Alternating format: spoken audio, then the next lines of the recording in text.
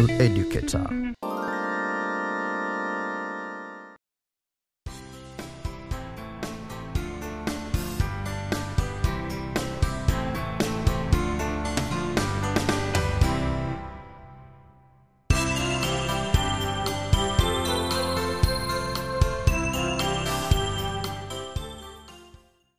Hello students, I am teacher Thaddeus Baluka and I am going to teach you chemistry form 2. The first lesson, our topic for today is atomic structure and the periodic table.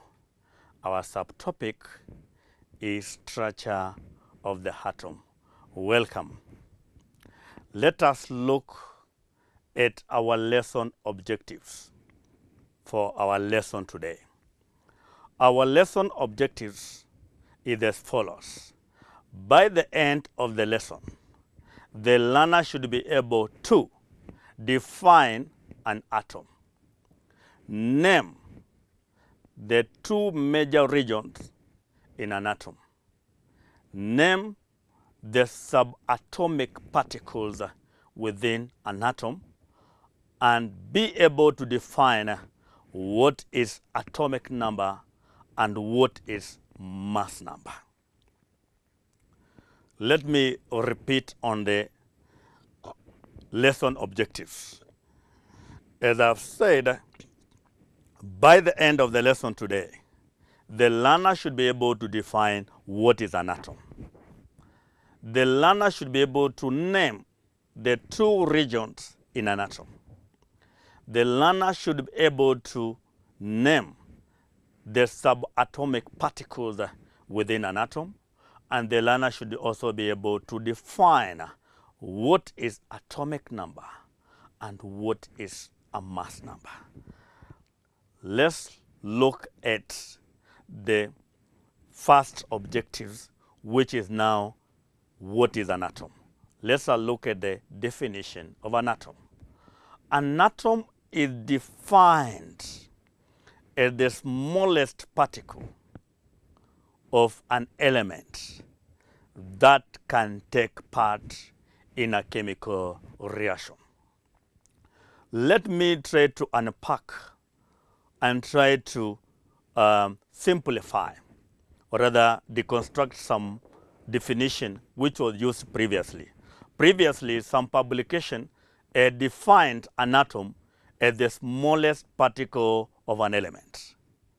That definition has already been overtaken by the modern discovery. And now we are defining as the smallest particle that can take part in a chemical reaction. Why are we not able to accept an atom as the smallest particle of an element? Because we have already been able to discover that there are other smaller atoms within an atom. And now we can be able to prove that there are other smaller particles in an atom, as are going to be shown in our next slide. Let's look at now the structure of the atom. The atom is made up of two regions.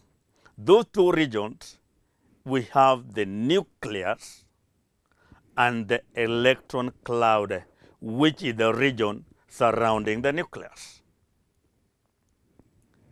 The nucleus, which is the central part of an atom, contains two subatomic particles, which are the neutrons and the protons.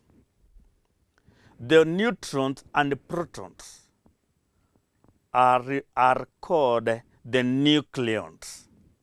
They are called the nucleons because they are found within the nucleus. Surrounding the nucleus, we have another region which is called the electron cloud. The electron cloud houses the third subatomic particle of an atom, which is called the electrons. Therefore, we can conclude that there are three particles in an atom. There are three subatomic particles in an atom, and those are the protons, the neutrons, and the electrons.